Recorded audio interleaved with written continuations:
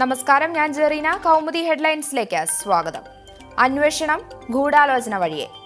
മഹാരാജാസ് കോളേജിലെ SFI നേതാവ് അഭിമന്യുവിനെ കുത്തിക്കൊന്ന സംഭവത്തിൽ അന്വേഷണം ഗൂഢാലോചന കേന്ദ്രീകരിച്ച്. തികച്ചും സമാധാനപരമായിരുന്ന ക്യാമ്പസിനെ കൊലക്കളമാക്കിയതിന് പിന്നിൽ ഗൂഢാലോചനയുണ്ടെന്ന് പോലീസിന്റെ പ്രാഥമിക നിഗമനം. ചുവരെഴുത്തിനെ ചൊല്ലി ആദ്യമുണ്ടായ വാക്കുതർക്കം രമ്യമായി പരിഹരിക്കുകയും പ്രതികൾ പിരിഞ്ഞു പോവുകയും ചെയ്തു. എന്നാൽ പിന്നീട് മാരകായുധങ്ങളുമായി തിരിച്ചെത്തിയ സംഘം അക്രമം അഴിച്ചുവിടുകയായിരുന്നു. ജില്ലയുടെ പല ഭാഗങ്ങളിൽ നിന്നുള്ളവർ മണിക്കൂറുകൾക്കുള്ളിൽ നഗരത്തിലെത്തിയെങ്കിൽ അതിന് പിന്നിൽ ഗൂഢാലോചനയുണ്ട് എന്ന വിലയിരുത്തലിൽ പോലീസ്.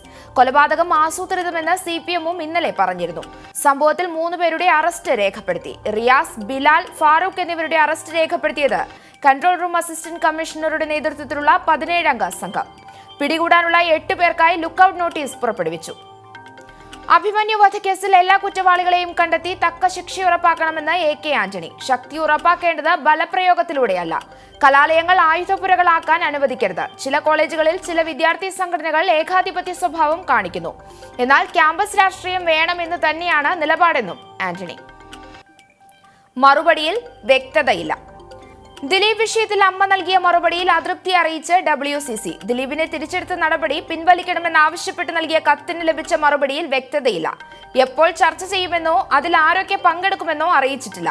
വിഷയം അടിയന്തര പ്രാധാന്യത്തോടെ പരിഗണിച്ച് ചർച്ചയ്ക്കുള്ള ദിവസം മുൻകൂട്ടി അറിയിക്കുമെന്ന് പ്രതീക്ഷിക്കുന്നതായും ഫേസ്ബുക്ക് പോസ്റ്റിൽ പ്രതികരണം.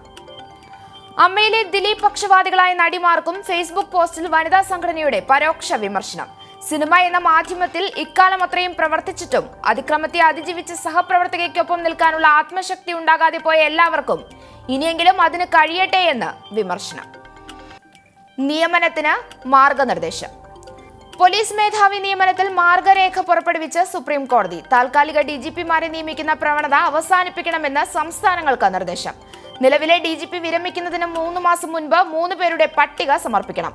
UPSC പാനലിൽ നിന്ന് നിയമനം നടത്തണമെന്നും സുപ്രീം കോടതി. ഉത്തരവ് UP മുൻ DGP പ്രകാശ് സിംഗ് സമർപ്പിച്ച ഹർജിയിൽ രാഷ്ട്രീയ താൽപര്യം നോക്കി പോലീസ് മേധാവിയെ നിയമിക്കാൻ പാടില്ല. കേരളമടക്കം സംസ്ഥാനങ്ങൾ നിയമന കാര്യത്തിൽ സുപ്രീം കോടതി വിധി പാലിച്ചില്ലെന്ന് അറ്റോർണി ജനറൽ.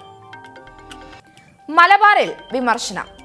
മലബാർ സിമന്റ്സ് അഴിമതി കേസിൽ വിജിലൻസിനെ രൂക്ഷമായി വിമർശിച്ച് ഹൈക്കോടതി. കേസ് അന്വേഷണത്തിൽ വിജിലൻസ് കാണിക്കുന്നത് കടുത്ത അനാസ്ഥയും അലംഭാവവും.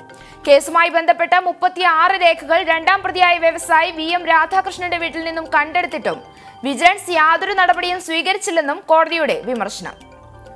CBIക്ക് ലഭിച്ചിരിക്കുന്നത് വിജിലൻസിന് ലഭിക്കാത്ത രേഖകൾ. ഇത് എങ്ങനെ സംഭവിച്ചു എന്ന് വിജിലൻസിനോട് ഹൈക്കോടതിയുടെ ചോദ്യം. കേസിൽ CBI അന്വേഷണം ആവശ്യപ്പെട്ടുള്ള ഹർജി സിംഗിൾ ബെഞ്ച് ഡിവിഷൻ ബെഞ്ചിന് വിട്ടു. ഹൈക്കോടതി പരിഗണിക്കുന്നത് അഴിമതി കേസുകളിൽ CBI അന്വേഷണം തേടി all Kerala anti corruption and human rights protection council, Joy Kaitharam എന്നിവർ നൽകിയ ഹർജികളും മലബാർ സിമന്റ്സ് അഴിമതിയുമായി ബന്ധപ്പെട്ട് തൃശൂർ വിജിലൻസ് കോടതിയിലുള്ള കേസുകൾ അവസാനിപ്പിക്കാൻ അനുവദിച്ച് സർക്കാർ നൽകിയ ഉത്തരവിനെതിരെയുള്ള ഒരു ഹർജിയും. വൈദികർക്കെതിരെ FIR. ഓർത്തഡോക്സ് സഭയിലെ ലൈംഗിക വിവാദത്തിൽ 4 വൈദികർക്കെതിരെ FIR സമർപ്പിച്ച ക്രൈംബ്രാഞ്ച്. തിരുവല്ല കോടതിയിൽ കുറ്റപത്രം സമർപ്പിച്ചത് Abraham Varghese, Johnson V. Mathew, job Mathew, Jaise K. George എന്നിവർക്കെതിരെ. ഇവരെ പ്രതി ചേർക്കുക വൈദികരുടെ മൊഴിയെടുത്ത ശേഷം തെളിവുകൾ പരിശോധിക്കുന്നതിന്റെ അടിസ്ഥാനത്തിൽ. FIR-ൽ കേസെടുത്തത് എറണാകുളം ക്രൈംബ്രാഞ്ച് SP സാബു മാത്യുവിന്റെ നേതൃത്വത്തിൽ നടത്തിയ പ്രാഥമിക അന്വേഷണത്തിന്റെ അടിസ്ഥാനത്തിൽ. യുവതി പരാതിക്കാരനായി ഭർത്താവിന് നൽകിയ സത്യപ്രസ്താവനയിൽ 5 വൈദികരുടെ പേരുകൾ പറയുന്നുണ്ട് എങ്കിലും ലൈംഗികമായി ചൂഷണം ചെയ്തത് 4 പേരെന്നാണ് ഇന്നലെ മൊഴി നൽകിയത്. അതിനിടെ ഹൈക്കോടതിയിൽ മുൻകൂർ ജാമ്യം തേടി ഫാദർ എബ്രഹാം വർഗീസ്. വിവാദ കേസിൽ SP മെറിൻ ജോസഫിന്റെ നേതൃത്വത്തിൽ പ്രത്യേക യോഗം ചേർന്ന ക്രൈംബ്രാഞ്ച് യുവതിയുടെ മൊഴി രേഖപ്പെടുത്താൻ ഇന്ന് തന്നെ കോടതിയിൽ അപേക്ഷ സമർപ്പിക്കാനും നീക്കം. കൗമുദി ഹെഡ്ലൈൻ സമാപിക്കുന്നു. അടുത്ത ഹെഡ്ലൈൻസുമായി 1 മണിക്കൂറിന് ശേഷം ടീന സൂസൻ ടോം ചേരും. നമസ്കാരം.